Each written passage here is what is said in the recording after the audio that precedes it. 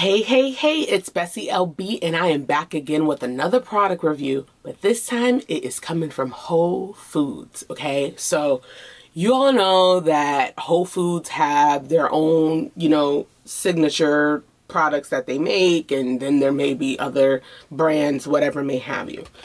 I am actually doing a little taste test on screen, even though I've already tried them, but I've saved one for you so you can have my full-on experience, so you can visually see what they look like. I know that's super important for you guys to take that in. So I saved it, and this is what we're reviewing today. The white chocolate golden milk cups. Okay, so they look like that. That's a little close picture of the inside. And they're made with white chocolate on the outside, but they're filled with almond butter, ginger, turmeric, cinnamon, and black pepper.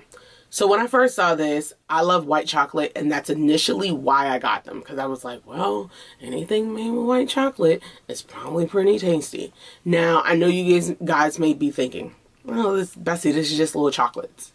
No, these little chocolates are made with some sort of love and care, right? Like, there's a difference when you go to stores and you get sugary things that you know is just made up a bunch of sugar and whatever other crap, and you just enjoy it because it's like a sugar rush. These, and of course it's Whole Foods, so we all understand that, right? These are made with some sort of extra care, and that's why I chose to review these, okay? So I don't want y'all to just turn your heads like, oh, she's reviewing some chocolates. Like, it's something about these chocolates. So stay with me, okay? So it says on the back here, it's just the standard white chocolate. However you make standard white chocolate, that's the main ingredient. There's the almond butter with dry roasted almonds, honey, non-fat milk powder, etc.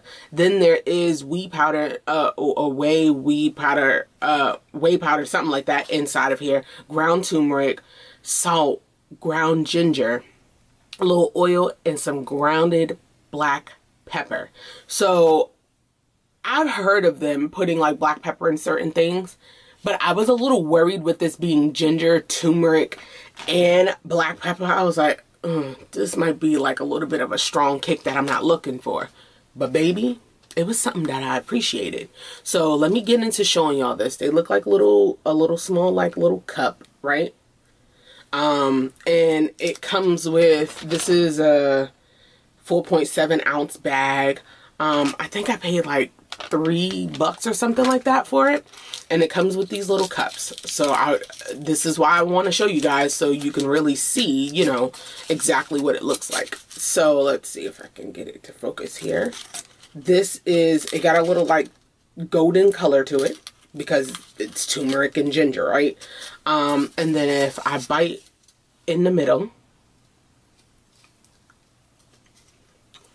it looks like this in the inside. So you can see that golden kind of like look to it. And the reason why I love these so much, now that I'm having the last one and it's really tasty. One, it's white chocolate. I love white chocolate. But two, you get that really fine, grounded, smooth almond butter. I'm not a big butter girl. I don't typically love peanut butter. And I would kind of rather almond butter over peanut butter. But the almond butter is so smooth. It doesn't have any little grits or chunks of almond. It's smooth. But with the white chocolate, you get that nice sweet, but then you also get that like nice turmeric effect on your tongue. Then the lingering flavors is the ginger, the little pinch of black pepper. It sets it off really well because of it being sweet and then having that little like nice little spice to it. And then after that, what else was inside of here? Some cinnamon. So you get that hint of cinnamon, which is another effective sweet. But the white chocolate balances so well, guys, with the almond butter, ginger, and the turmeric. It's insane. And the black pepper is just that nice little spice to it. Because, normally you use probably like a nutmeg with like cinnamon during the holidays, and then it gets like that little spice to it. They did the black pepper instead. Y'all, want her? It's so good. It's so creamy. And it doesn't have that that garbage sugar. You know what I mean? Like, you know how when you taste, I mean, I hate to say this, but you know, we go for Reese cups because they're just good. They're full of sugar and no one cares. There's more chocolate than peanut butter. You just eat them. But this has like richness inside of it. And for it to have those very strong spices, I was scared of it. But I want to say that they're perfect for the fall. I think I got these in the beginning of fall, ending of summer.